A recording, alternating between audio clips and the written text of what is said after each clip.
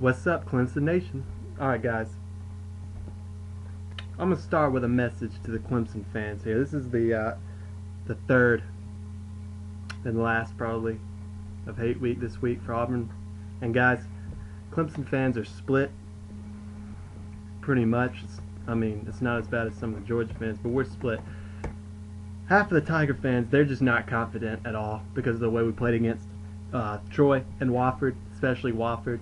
They're just like, oh, how's this offensive line going to stop us? You know, how are we going to do all this crap? With no faith in the team at all.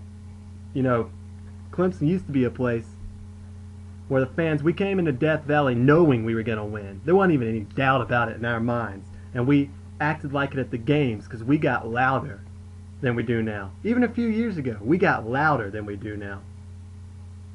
We didn't complain about every little thing. Clemson Nation is just mellowed down. And it's going to happen after a 6th and 7th season, but we have to get that attitude back, and it starts with the fans, and then it moves to the players. The players see, they know how the fans are reacting. They know how we've been reacting. And we have to start with a positive attitude. We got to come in and come early, get loud, and know we're going to win. We are going to win in our stadium. We used to never lose in Death Valley. We lost 2 times in Death Valley last year. This is our house, and we don't lose here. We've got to make it hell for the other team. We have to make it hell for the other team and make them never want to come to Death Valley again. So people used to say after they left Death Valley, they didn't want to come again. Now they're dancing in our end zones. Oh, hell no. No more. We're going to come into this game, and we know we're going to win. And we want Auburn to be scared to come back to Death Valley ever. And listen, as for the players, y'all have to be mad. You have to be pissed.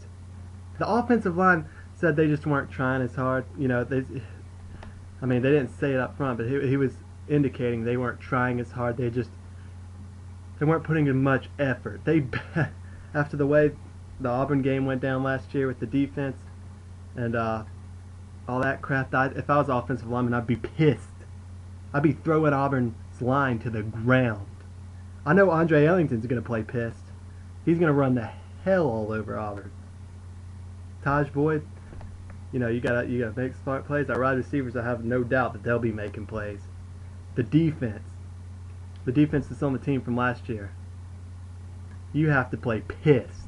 You have to protect this house. You have to protect Death Valley like Clemson defense used to do. This whole year, it starts with the Auburn game. Who cares about the Wofford game? It starts this weekend. And you have to send Auburn running home. And they'll be terrified to play us in the Georgia Dome next year if you do that. And Florida State might come in worried. Virginia Tech will end up worried. If we start 4-0, you know, we'll be back. But it starts with the attitudes of all y'all, of all the Clemson fans. Starts with us. Get your mind right. We're going to win this damn game. No questions asked. This is our house. And we're going to win.